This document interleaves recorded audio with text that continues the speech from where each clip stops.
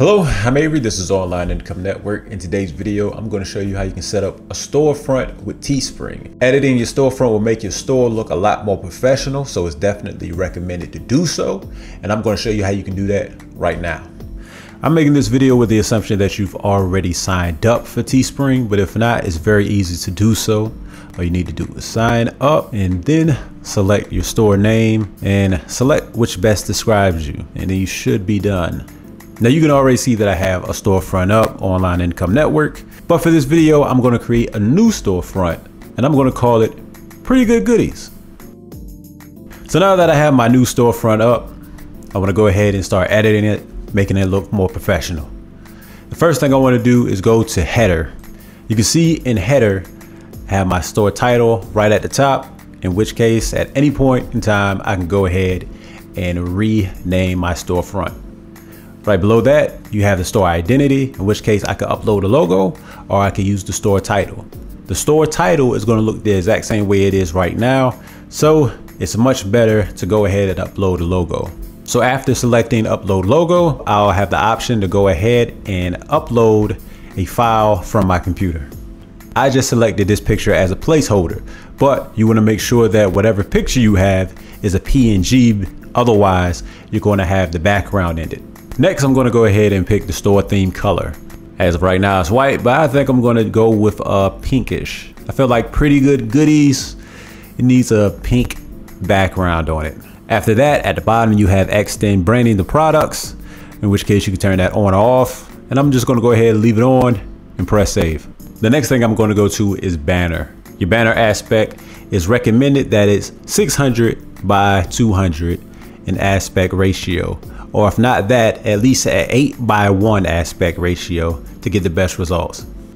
I already have a banner ready, so I'm going to go ahead and grab that off my computer. But if you need to make a banner for your storefront, you can go to places like Canva and make a banner for free.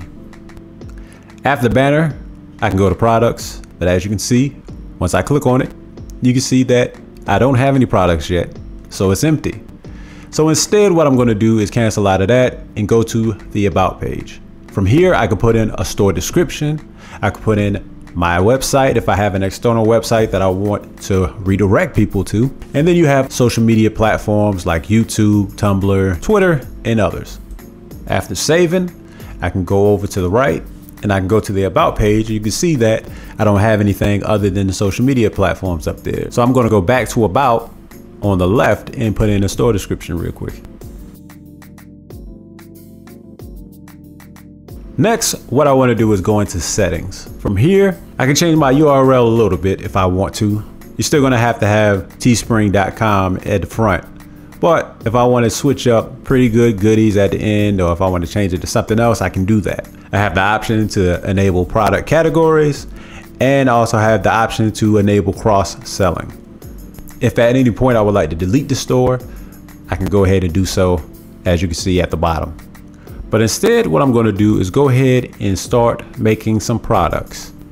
I'm not going to show how to make products in this video. I've actually already made a video that you can check out, which is how to sell your merchandise. So if you're interested in that, I suggest you check out this video that'll be popping up right now. Now you can see that I have 3 separate products that someone can buy. I have a mug, a mask, and a shirt.